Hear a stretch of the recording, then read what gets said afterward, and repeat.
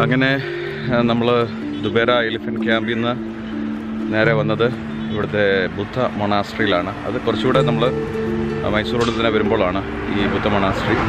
Google മാപ്സിൽ കടിച്ചാൽ കിട്ടും, അല്ലെങ്കിൽ എല്ലായിടത്തും ബോർഡ്സ് ഉണ്ട്. അപ്പം ഇവിടെ ഇപ്പോൾ ഉച്ചസമയമായി. ഇത് ഏകദേശം 5000 സന്യാസിമാരോളം എൻ്റെ അടുത്തുണ്ടെന്നാണ് പറയുന്നത്.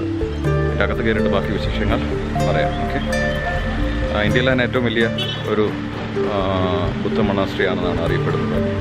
നോക്കാം, മുഖത്തെ കാഴ്ച കാണാം.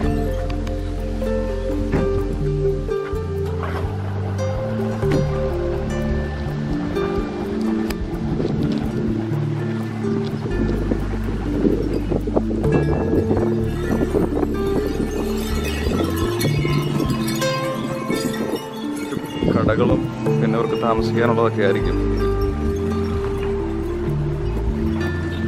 വിശാലമായൊരു സ്ഥലമാണ്.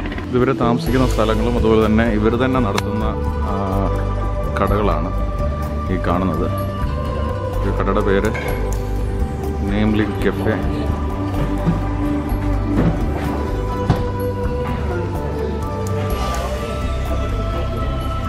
പിസ്സയും എല്ലാം കിട്ടും. അതുപോലെ തന്നെ സൂപ്പർ മാർക്കറ്റ്സ് ഉണ്ട് എൻ്റെ അകത്ത്. ഒരുപാട് ഷോപ്സ് ഉണ്ട് ഇവിടെ.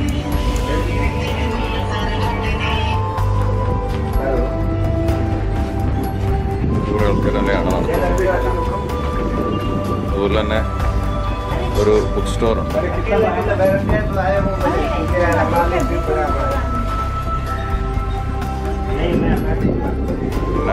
ബുദ്ധ സ്റ്റാച്യൂസ്, അങ്ങനെ കുറേ സാധനങ്ങളൊക്കെ ഇവിടെയാണ്.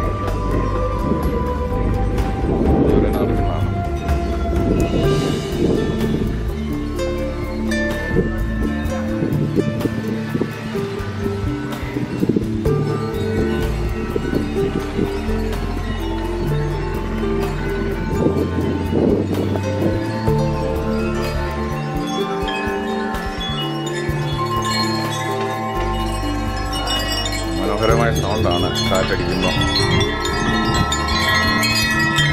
വില നോക്കട്ടെ.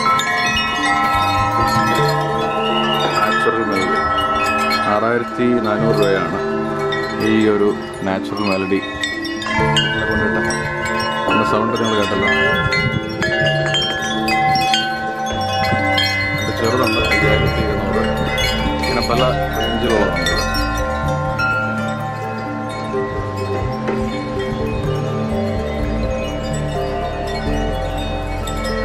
നമ്മൾ ഗോൾഡൻ ടെമ്പിളിൻ്റെ എൻട്രൻസ് ആണിത്. ഇവിടെ temples, shoe stand, drinking water, no video ആണ് ഇവിടെ.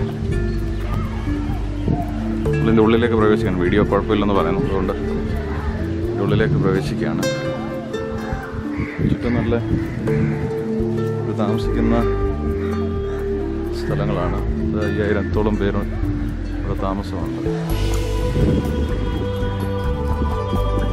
മെയിൻറ്റെയിൻ ചെയ്ത പ്രോപ്പർട്ടിയാണ്.